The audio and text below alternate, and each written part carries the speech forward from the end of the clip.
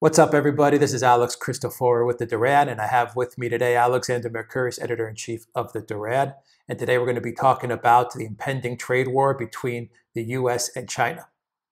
Alexander, Trump has been hinting at this for a while now, and he made good on his promise. He imposed tariffs on China, and China retaliated and imposed tariffs back.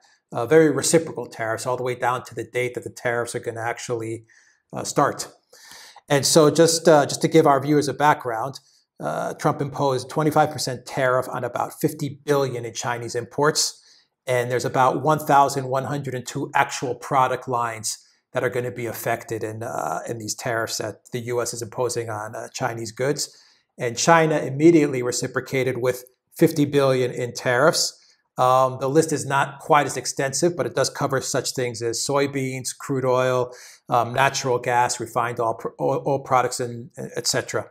And the start date for this trade war, which is really what it is, this tariff trade war, is July 6th for both countries. Alexander, break this down for us. Why is Trump doing this? And does this benefit the U.S.?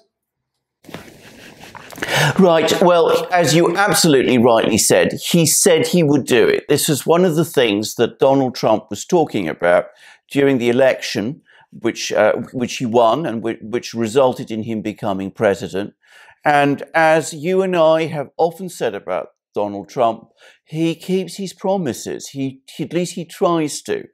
Now, why is he doing it, and will it benefit the United States? I think that there is a very widespread view in the United States, including amongst the blue-collar working class population of the United States, which was so important in winning Trump the election, that China has taken the US for a ride, that cheap Chinese goods have been flooding the US market, that China is a currency manipulator, that it plays all kinds of games with the Chinese currency, and that the US has not been able to withstand this attack on its economy and on its industries from China, which has flooded the US with Chinese goods.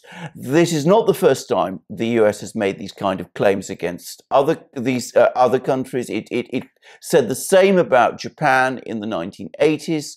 It managed to deal with that by getting the various currencies, the Japanese currency, revalued, and the US dollar devalued relative to the Japanese currency, the yen.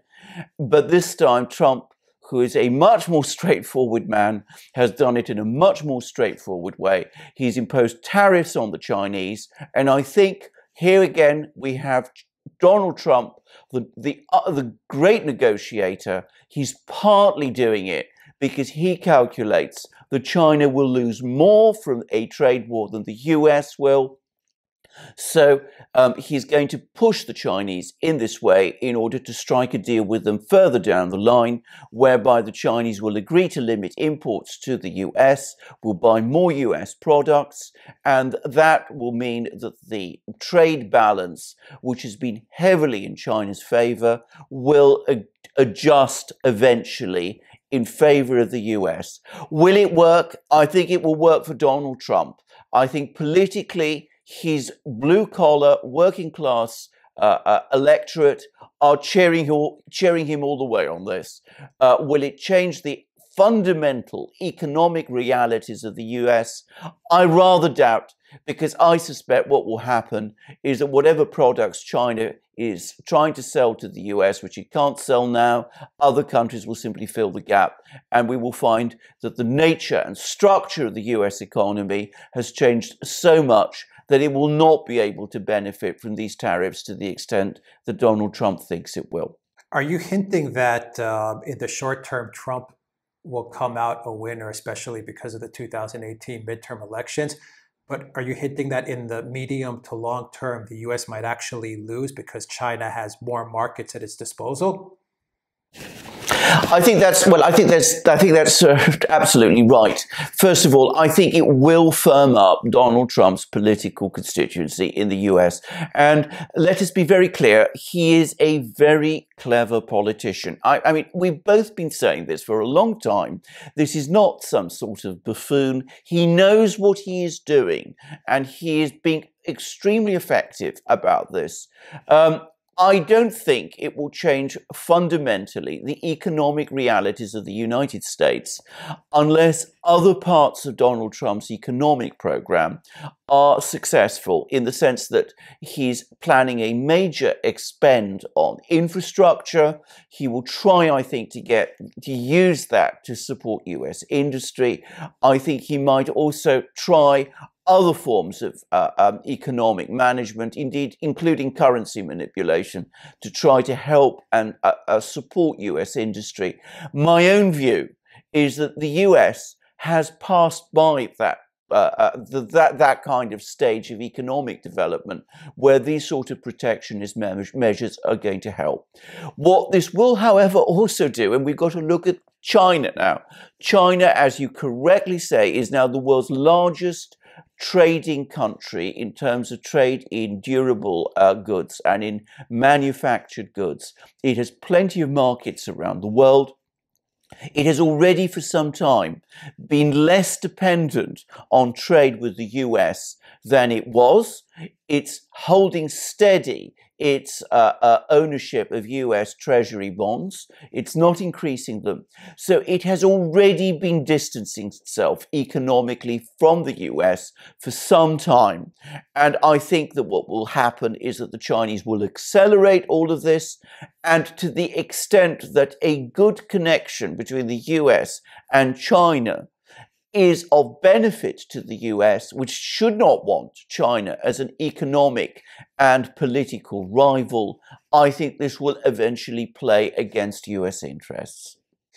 And so not only is Trump targeting China, he's also targeting Europe. Do you think he's biting off just more than he can chew here, because he's almost creating, I mean, I guess you could say he is creating a global trade war in essence. Is this just taking it too far? I think he is. I think not for the immediate term. I think we're going to see a couple of years where I personally expect the US economy to grow faster as a result of some of the things Donald Trump is doing. Not so much these protectionist measures that he's taking, but the fact that he is cutting taxes in the US and increasing spending in the US, and is at the same time doing this at a time when the Federal Reserve is tightening up the monetary policy in the US. I think all that is going to act as a boost to the US economy, and it's going to mean that people are going to need dollars because of greater a reduction of liquidity, which will support the dollar. So I think he'll be able to do that for a time, and I think we will see an acceleration of economic growth in the US.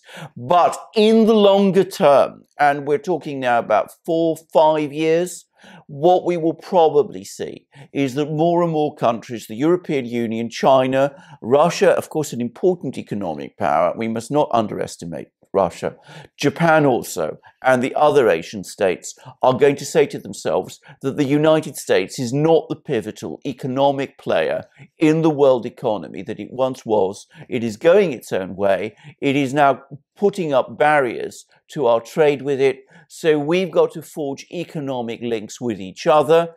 And that will also mean, inevitably, in time, that will mean a lesser role for the dollar. So when you look at it in those terms, and remember how important the dollar is, not just to the US economy, but it's to its political influence, then I think that we will start to see a move away from the US, and over time, a weakening of US positions, both politically and economically around the world. You kind of got my final question to you, and it focuses on the dollar, because when I was reading and researching this story, two words came out to me. One was the dollar, and the other one was a lot of the tariffs are based on oil, natural gas, and oil products. And of course, you get to the petrodollar. So do you see in 5 years, extended outwards, that we may actually be witnessing, and partly due to this trade war, maybe it's getting accelerated because of this trade war. Do you think that in 5 years, or 5 years extended forward, that we may actually be seeing the petrodollar on its last legs? I think so. And I think we need to explain how important that is, because, of course, oil is the single most important and widely traded good. It means that no economy of any kind anywhere can function without oil. We are nowhere near a post-oil world, which some people have been talking about. And that's good. So it's going to remain that way for the foreseeable future. Now, oil internationally has been traded in dollars. And the fact that people have to buy oil in dollars has underpinned dollar supremacy. It is the single most important fact in making the dollar the world's reserve currency.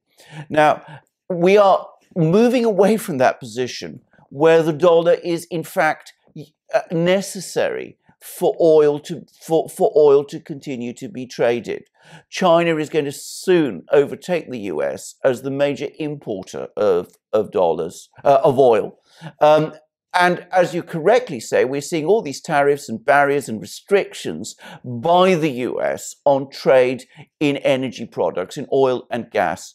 So logically, oil producers are going to start saying to themselves, do we really want to be paid in dollars anymore? Shouldn't we be paid in Chinese currency, in RMBs, or perhaps in gold, which was the fact how the item that they used to measure the trade in oil before the dollar took over in the 1970s, or something else.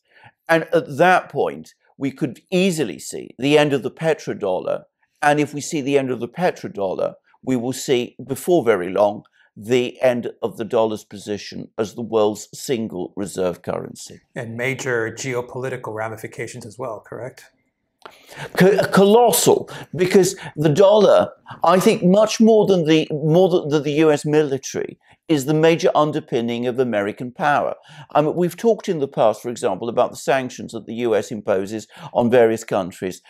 What is the major leverage the US has when it imposes sanctions? Why is it that European companies won't, for example, trade with Iran when the US is imposing sanctions on Iran? It is that these companies have to do their business in dollars. If that is no longer the case, the US loses most of its leverage over them. And that greatly undermines its political power and its strategic reach. I must add, it does something else too, which is that, of course, it also changes the economic balance within the United States itself.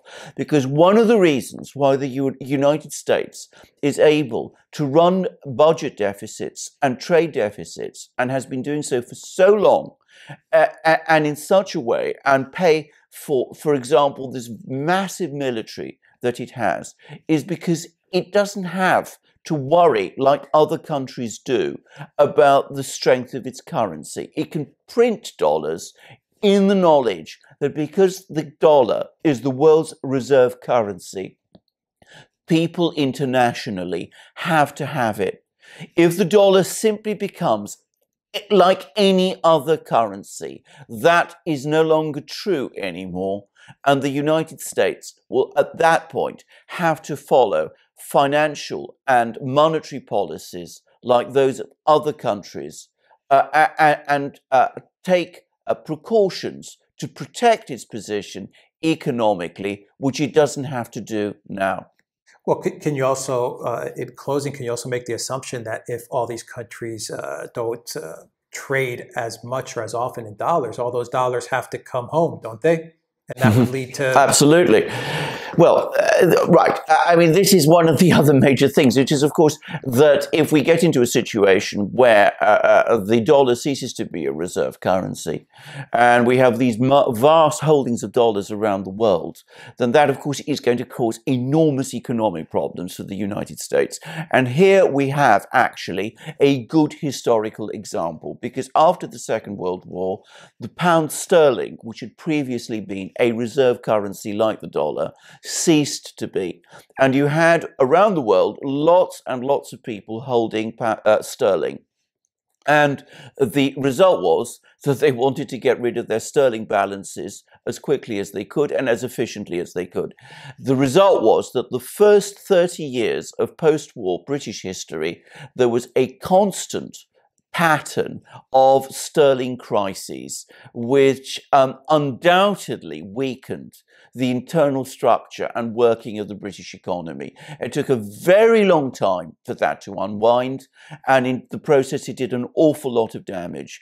I think in the case of the US, it will take far less time, because the dollar will not be supported to the extent that sterling was, because sterling during those 30 years functioned within a fixed exchange rate system. In a floating currency system, we could very easily see a very significant crisis in the dollar and a major rise in inflation in the United States. This is, to me, this story is really just beginning. And while it may seem like it's a trade war between China and the US, I think that the ramifications of what Trump has set into motion may accelerate massive changes across the world, both economically and geopolitically, as you outlined, Alexander, so well to our viewers. So that's Trump's, the beginning of Trump's trade war with China. Everybody, if you liked the video, click the subscribe button down below. Click the notifications bell to get more notifications every time we push out a new video. And visit the Duran shop, buy a t-shirt, and help support the Duran. Alexander Mercouris, Editor-in-Chief of the Duran, thank you very much. Everybody out there, thank you very much. Take care until next time.